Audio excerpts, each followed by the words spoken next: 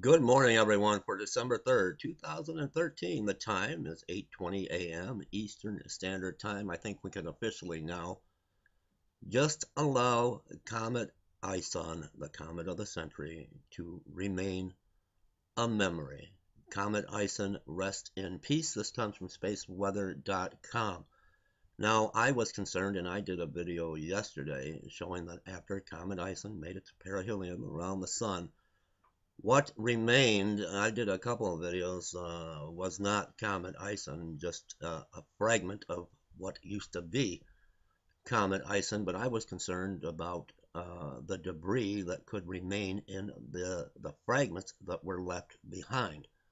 And I did a video yesterday, and I was concerned about what appeared to be a light bar or a missile that struck the remnant that remained of Comet ISON, and I was concerned of what this debris may be, and if it would be scattered or pulled down here to Earth. But I officially now deem that there is no danger to anyone here on Earth, and I highly suggest BP Earthwatch and Paul Bailey, let it go. Go after the next thing to promote fear and the second coming. Comet ISON, rest in peace, following its Thanksgiving Day brush with solar fire. Sun-diving comet ISON is now just a cloud of dust. Among experts, a consensus is building that the comet broke apart shortly before perihelion, closest approach to the sun. In the movie, note how rapidly the comet faces just before it vanishes behind the occultic disk of the Soho.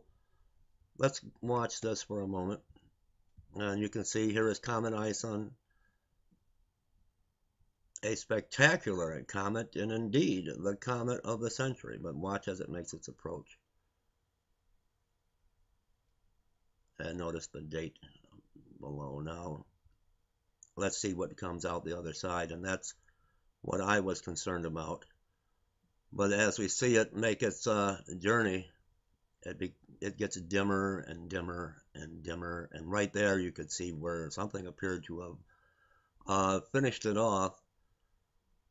Now, this does not deem any threat to Earth whatsoever. You can see there's pretty much nothing left there whatsoever. Let's go back to the story.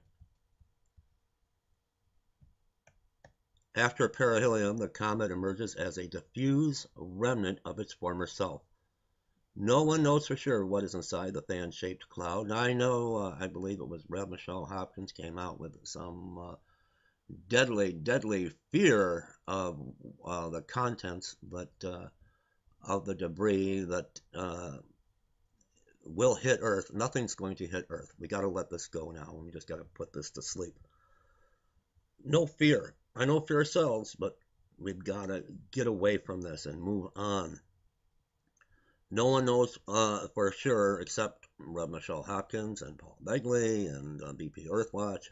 They know maybe what is inside that fan-shaped cloud. Possibilities include a small remnant nucleus of a rubble pile or furiously vaporizing fragments. By the end of the day on November 28th, Comet ISON was spent. It was done. It was finished. As of December 2nd, the cloud of debris is no brighter than a star of approximately 8 magnitude. Experienced astrophotographers might be able to capture the comet's fading ghost in the pre-dawn sky of early December, but a naked eye spectacle is out of the question.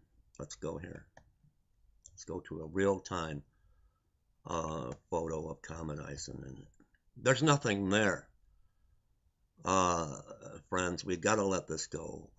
I am now convinced that no harm is going to fall upon any of the inhabitants of Earth, and for all those that love and hang on to the fear, they're not looking for the rapture. They're looking for the apocalypse, Armageddon, death and destruction. Let it go. Move on to something else. Comet ISON is no more, and I am officially done with this story. Leave me comments, everyone.